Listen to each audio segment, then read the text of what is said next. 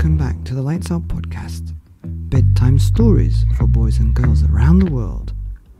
Good evening, boys and girls. Are you ready for bed?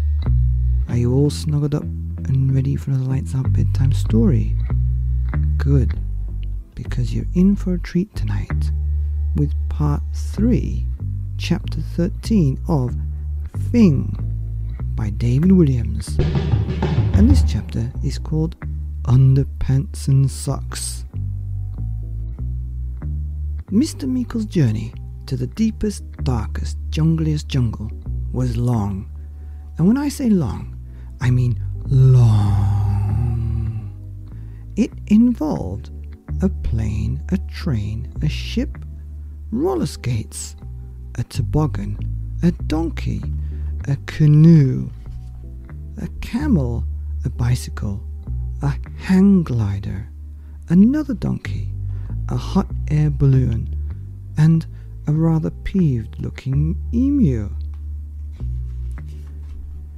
After a month, he really should have packed more underpants and socks, as they were now only being changed weekly. Father looked a state.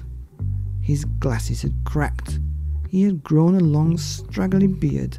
His clothes were torn into rags, and, horror upon horror, he had lost one of his sandals.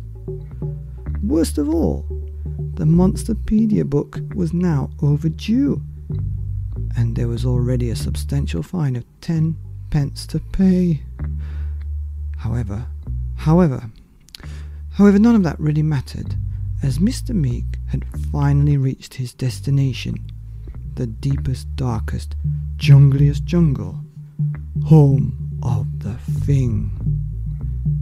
In case you were wondering where the deepest, darkest, jungliest jungle is, and might be suspecting I have simply made it up, please peruse the map on the next page.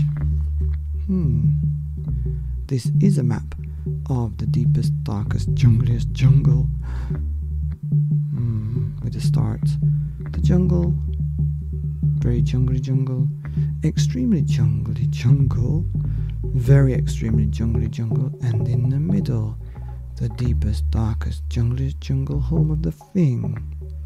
Then on the way out, more jungle, not so jungly, less jungly, yet more jungle, hardly any jungle at all, definitely not jungle, the end of the jungle.